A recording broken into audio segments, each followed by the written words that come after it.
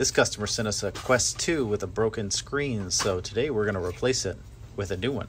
Also, stick around to find out who won the Fireworks Quest 2. I'm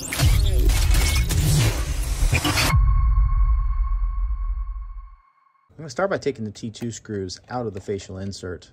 There's 6 T2 screws that hold this in. My screwdriver's lost some of its magnetism, so we're going to remagnetize really quick. It really helps with these smaller screws. That's better. Now that I've undone all the screws, the insert here has a series of clips, but all I really need to do is take my pry tool and go on each side and pop. And now it's unseated. I'll lift from the nose to make sure that I don't damage the proximity sensor ribbon, which is right here. Now that this latch is exposed, I can pop that open as well, and I'll pull the facial proximity sensor all the way out. Set that off to the side. Now using my Phillips screwdriver, I can take out the 5 screws that hold in the front plate.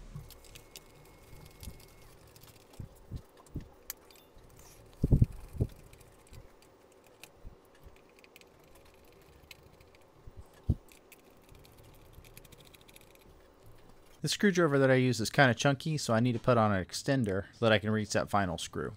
And now I've got all the 5 screws removed so that we can take the faceplate off. Take the faceplate off is pretty straightforward. I'm just going to grab at the corner here and pull back. That'll pop that open, and then I'll do it on the other side.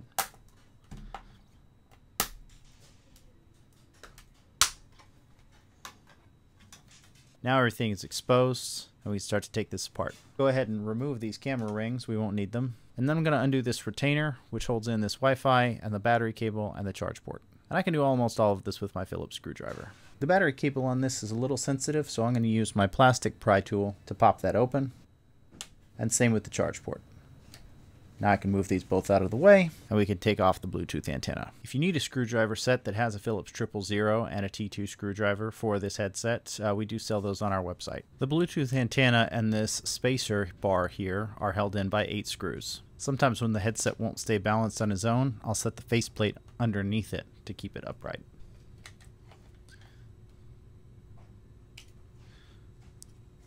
Now you can just pull the Bluetooth antenna up. The next thing to go is this fan. We've already taken out one of the screws here and a couple of the screws here by taking out that Bluetooth antenna. We'll take out that last Phillips 000, and there's one more T2 screw that hides above the LED indicator. This LED indicator is adhered on here, but it's not very strong. I can usually just pop this off with tweezers. And then the fan is latched underneath the frame here, so I'm going to pull up on the frame and pull down on the fan, and then I'm going to pull directly down on this fan connection. After that, I'm going to go ahead and remove this heatsink. Once the heatsink is removed, I can go ahead and start taking out all of these cables around the board. You don't have to do this in a specific order, you just have to be gentle. These ribbon latches are fairly delicate, so just be slow and easy with them. And pull straight back. Try not to wiggle in or out too much, because these little plastic legs here that hold the cables in will break off. There's almost always a little piece of tape that holds these 2 cables in, so I'm going to undo these latches. And then I'm going to slowly pull back on both of them.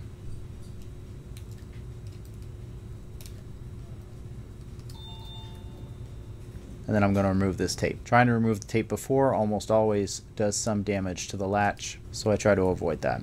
Now we need to remove the motherboard, and I'll start by taking out the Phillips screws that hold it in. There's 1, 2, 3, 4 of them. They are not magnetic. They are non-ferrous screws, so I need to take them out using a combination of my screwdriver and my tweezers. For this little screw right here, I need a 3.5 hex bit.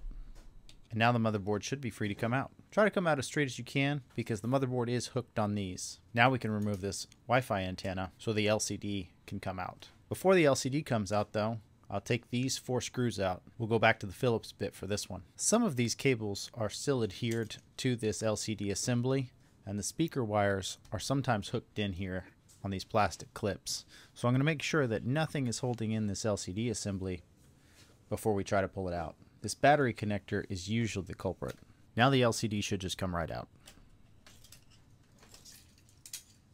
Just like that. We're going to set this frame off to the side. I'm not going to need it for a second. What we're left with is a combination of the LCD panel, which is this thin bit right here, the assembly for the lenses themselves, and then this camera array. The camera array is screwed into this aluminum frame here, and all of this will come off just as one component. I'll go ahead and remove the aluminum chassis with the cameras on it so that we can just replace the LCD and the lens assembly. There's 8 screws that hold in this aluminum frame to the LCD assembly. 2 here, 3 here, 1 here, 1 here, and 1 here. We're going to take all of these out so that we can pull this off. Now the LCD assembly can just come off. There is sometimes a little bit of adhesive at the base here, but it's non-consequential to the repair process. Now this is free and it can go on our new LCD. We're going to align that, and now I can screw all this back in. Now that all my screws are back in place, I can go ahead and reinstall the assembly. This is a pretty straightforward process. We just need to make sure that all these cables are out of the way before we force everything in. It'd be a travesty to come this far and then damage a cable. You can see I've got my 2 speaker wires, my power button, Wi-Fi antenna 1, power cable, Wi-Fi 2, I've got my proximity sensor and my LED indicators, and my cameras, as well as my charge port. And I can go ahead and screw this back in. And then we can start putting our motherboard back where it needs to go. Before you start screwing in here, confirm that all of our cables are on the outside. Again, it's a real big pain if our Wi-Fi antenna or one of our proximity sensors or our LCD connector are behind the motherboard when we screw it in. Now that our motherboard's secured, I can go ahead and start putting all the cables back where they need to go. We'll go ahead and put our heatsink back on at this point. At this point, I've got enough things plugged in to where I can plug it in and test it and make sure that the LCD is functioning properly. Now we can go ahead and put the fan back in place.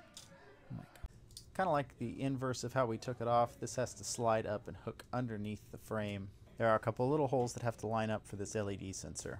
Once those are lined up, it should just sit flush. Next, we're going to plug our fan back in, and then we can put our Bluetooth antenna and the spacer bar back in here. Out of habit, I usually put the long screws in first, but you can put these screws in any order. Everything looks like it's back in place to me, so what we're going to do now is we're going to put the hex screw back in place, and then our retaining rod can just go over the charge port and the battery cable. We've got one of these little short screws here and another short screw. Finally, that last Wi-Fi antenna can go ahead and clip back into the motherboard, and we can latch that in so that it holds that in place. My little camera rings can go back in place. The one with 2 holes goes on this side, and the one with 1 hole goes on this side, facing the headset looking this way. And then our faceplate can go back on. Nothing tricky about putting the faceplate back on. Just needs to be lined up properly and clipped in place. I like to check and make sure that everything's flush around both sides. No issues there. And then we can screw that back in. Now my faceplate is plugged in, and we can go ahead and reinstall the proximity sensor. You want to make sure that this is seated properly before you latch it down. Having this misaligned may result in the headset not turning on at all. Now we can clip this in. And I'm going to do one final test to make sure that everything boots up and tests properly.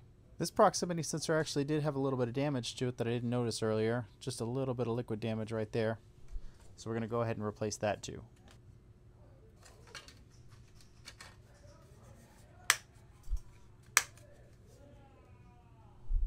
Alrighty, now that everything seems like it's tested and working, we can go ahead and screw these T2 screws back in. Quick polish of the lens here. And this headset's ready to go.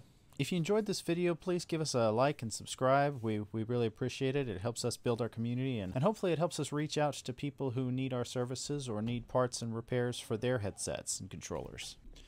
We're also ready to announce the winner of our Fireworks Quest giveaway. The winner is Brandy Tate 3620. So Brandy, congratulations on winning. Guys, be sure to like and subscribe and stay tuned for more giveaways. We're going to be doing one here in probably another week or so. So if you missed out on this one, we got another one coming. Thanks, everybody. We will see you on the next one.